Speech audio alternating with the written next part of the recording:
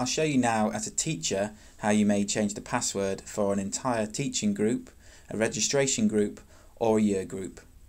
I'm in the RM Unify Launchpad. If I click on the Management console, I get a couple of options. If I then click Groups, that's where I see the registration groups, teaching groups and year groups that have been automatically synchronized from CMIS, my school's management information system.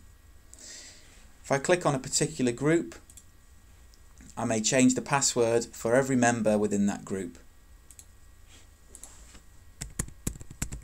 I set a new password for all of those members, making sure that I keep this option ticked so that the users change their password at the next logon. And when I click Save, every member of that particular group has had their password changed.